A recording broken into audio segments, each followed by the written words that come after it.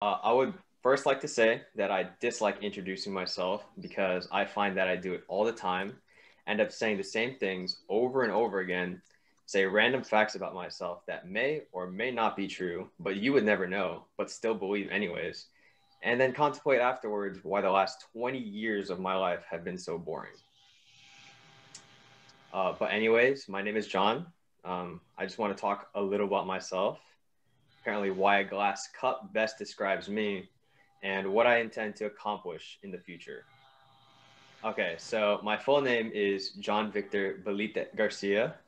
I'm a 20-year-old college student attending the University of Central Florida and as a business major. I was born in the Philippines and moved to Florida at 3 years old. And I've never had a pet in my life, but I will love someone else's dog like it was my own. Uh, I'm what people consider very nerdy because of my hobbies. I spend a lot of time playing video games. I'm also invested in the stock market and really enjoy watching my money go up more than it goes down. And I also enjoy watching anime in my free time as a stress reliever, especially when the stock market isn't doing so hot. I would describe myself as a hard-working procrastinator. This means that I take a long time to start an assignment, but I still complete it with due diligence. And I like to follow the saying, do when due, where I think many people can relate here. So nothing too interesting about my background slash myself. I'm just a typical college student that plays games and procrastinates. But something not so typical about me is that I can be comparable to a glass cup. Super weird, but let me explain. I would say a glass cup would describe me because I'm very transparent, as in my thoughts, feelings, and motives are easily perceived, just like the contents of a glass cup. A glass cup and I are also sturdy to the touch, but fragile in certain situations. So, when in hand, a glass cup can feel sturdy, well made, which can be relatable to how I was brought up by strict Asian parents teaching me to be respectable. But glass cups and I are fragile in certain situations, like being dropped by someone or thrown against a wall. We can't handle it and we break. And a glass cup and I also clean on site, but when we have to work to do a job, we aren't afraid to get down and dirty with it.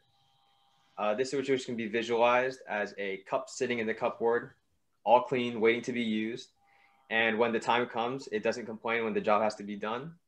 I relate to this because I consider myself a very clean person, but when the job gets gritty, I don't complain and just get it done. I bet we've all used some obscure object in our past to describe ourselves. And I would probably win that bet because we have to do it for this assignment. And and with these characteristics of a glass cup describing me, I believe they would help me accomplish my goals in the future. A future goal that I have that many people can relate to is making a lot of money. In my situation, I don't know how I'm going to do it or when I'm going to do it. It will either be with a degree in accounting, business finance, or just something that's not related to college. But I'm going to find a way to do it somehow. Another goal of mine would be to leave a positive mark in this world. Again, I don't know how I'm going to do it, but I just want people to think John Garcia did that. And my final goal is to just be happy in life. I think this can be achieved by just ignoring the small stuff in life and preparing yourself for the days to come.